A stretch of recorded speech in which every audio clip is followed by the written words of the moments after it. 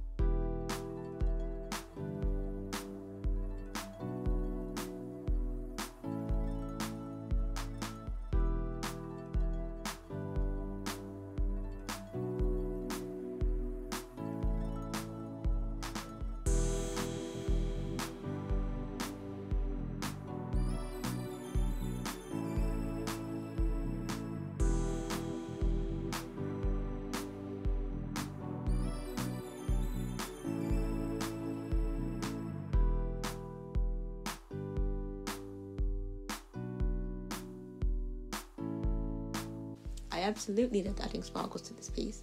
Being a fairy and all, I felt I could be quite liberal with the application. I applied it diagonally to show dynamic movement, and of course added some rainbow sparkles.